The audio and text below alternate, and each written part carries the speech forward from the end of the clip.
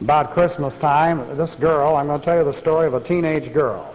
Her father was very wealthy, and he loved her very much, and her name was Dorothy. And she had a most amazing situation because her birthday was 3 days before Christmas.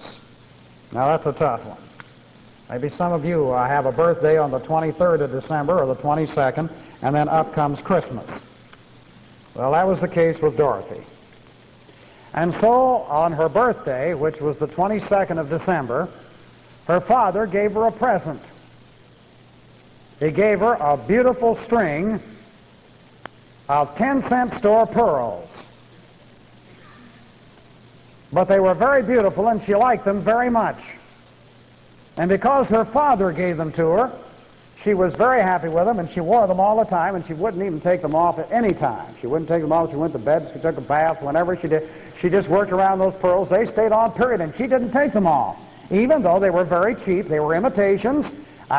You could get them at any 10-cent store. But she loved them.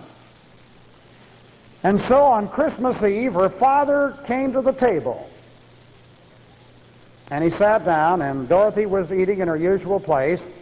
And so during the course of the early part of the dinner, the father leaned over to her and he said, "Dorothy, I want you to give me those pearls that you've been wearing." He says, "You know they're imitation pearls. You know they're not very expensive." She says, "I know that, Daddy." She says, "But I love them."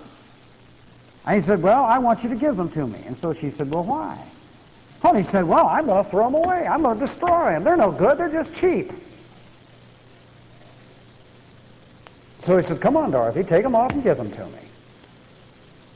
And so she just couldn't believe her ears, and she set her jaw, and she shook her head and said, "No." He said, "I mean it, Dorothy. I want you to give them to me now." So she shook her head, and this time she shook her head, tears began to come down her eyes. He said, "Dorothy, I want those pearls now." And then she asked him again. Now she was sobbing. She says, "And what are you going to do with them?" He said, "I'm going to throw them away." So with that, she jumps up and she scoots out of the room. And all the way upstairs, you could hear her bawling. That's the correct word for a girl who was crying when frustrated. She was bawling. And she slammed the door of her room, and as only a girl would, she threw herself down on the bed and had a big cry. And in the middle of this big cry, there was a knock on the door of her bedroom, and she said, "Who is it?" as only a girl can between tears. And it was her father's voice came through the door. He says, "Dorothy, I still want those pearls." And then she really hit a loud cry, crescendo.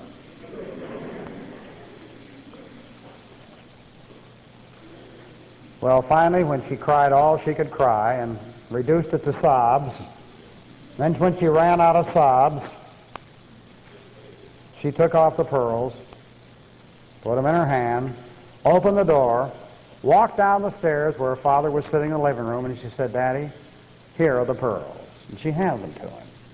There was a nice fire going in the fireplace there. And you know what he did?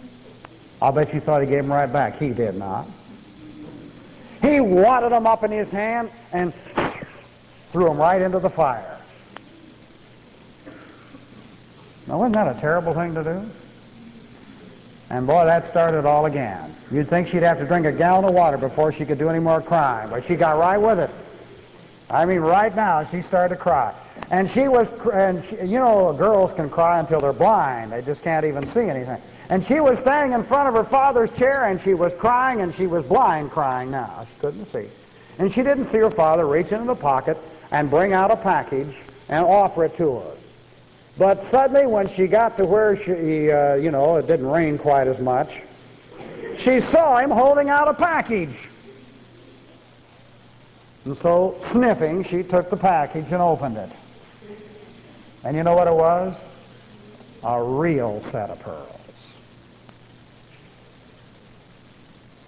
Now, I want you to notice something. And boy, was she happy with those. She didn't take them off for a year.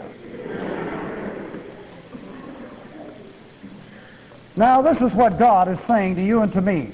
He wants us to get rid of the imitation stuff. You know why? He wants to give us the real pearls.